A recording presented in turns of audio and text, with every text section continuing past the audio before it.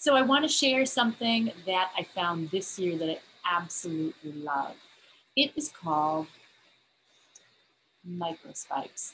I'm going to show you how to use them, and I'm going to tell you why they are so great. A couple of years ago, I had a shoulder injury, and so I skipped a season of skiing.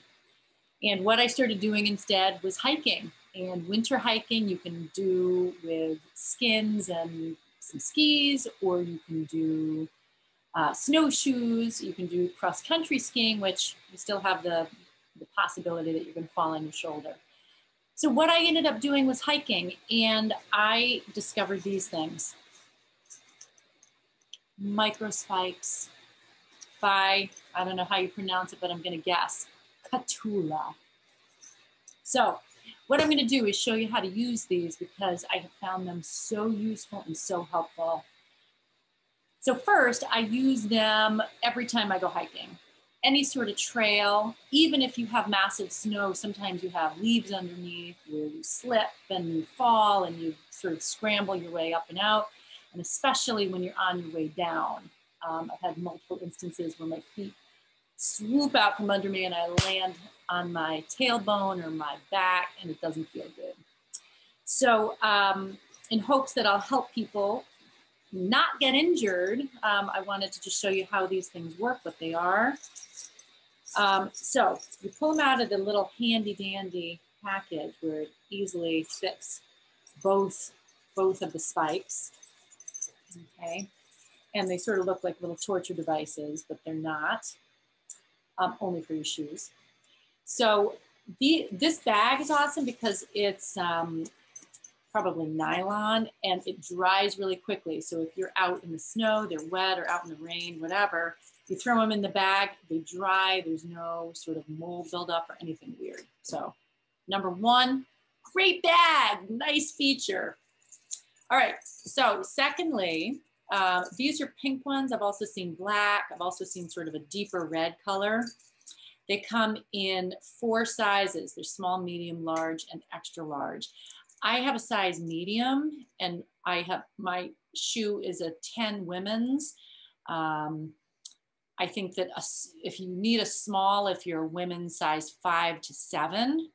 And then I could even go with the large. I've used a large on my boots, and those are also fine. But check with the sizing, because if you have, I've seen somebody who tried a large and they really needed a small, and these things just hang and they don't function properly. So I just want to show you the little spikes on there. They're pretty little and they look very insignificant when you're looking at them that way, but they work like a champ. So I'm going to put them on so you can see how they fit.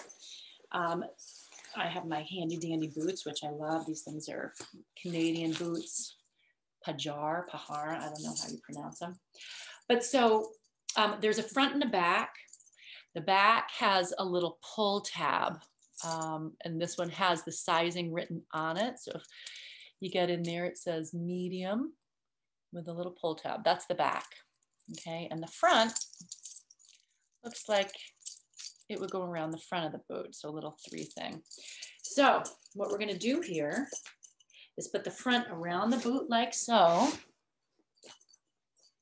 and then take the bottom and just pull it up and over like a sock. And it's honestly that simple and easy.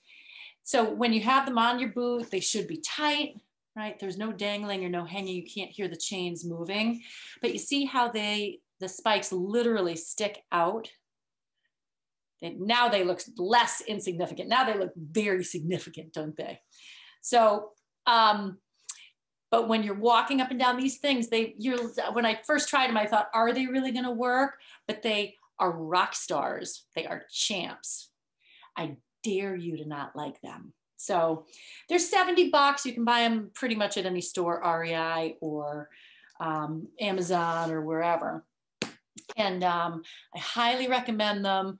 I also use them walking on flat surfaces when I have any sort of ice. So if you're going walking on the streets after an ice storm or after a snowstorm, you can walk and not slip. These things are awesome. I highly recommend them. So just wanted to put this out there in case you're looking for a new outdoor gear item to collect, or if you want to do some winter hiking and not fall on your butt. So anyway, thanks for watching. And hey, go visit the Wellness Groove if you are interested in working out, learning more about wellness and your body, healthy eating tips, chakras, you name it. So head on over there, take a look at that, and also hit the subscribe button if you liked what you saw and you want to get more of this in your feed. So thanks for watching. See you next time.